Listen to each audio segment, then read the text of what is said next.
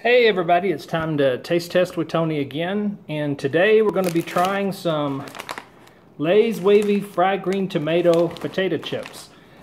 I've been wanting to find these forever, and finally the store got them. And as you can see how the bag is swollen, that happens here in Colorado. We're so high up in altitude that when they bring these up they swell. But we're going to try these, but first let me tell you a little bit about tomatoes. Hate them. Do not like tomatoes on anything. I don't even like ketchup that much. But I love fried green tomatoes. So go figure. Best fried green tomatoes, in case you're in Savannah, Georgia, Lady and Sons. Love those fried green tomatoes. They're like that thick. They're not wimpy where they're limp and when you pick them up they fall over. No, they hold their shape. Fantastic. Hopefully these taste as good. So Lay's Wavy Fried Green Tomatoes.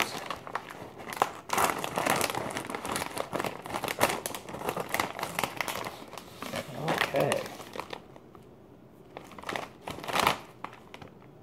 Wow. The first smell is like you were cutting cutting tomatoes to fry them up. It smells like tomatoes. Okay. Here's what they look like. Looks like they have some green specks of some kind on them for flavoring. Let's see.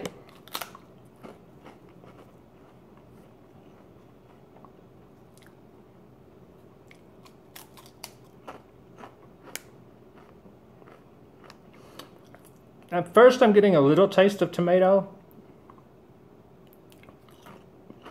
It's not overpowering. It's sort of like a fried green tomato, not the red tomato mushy taste.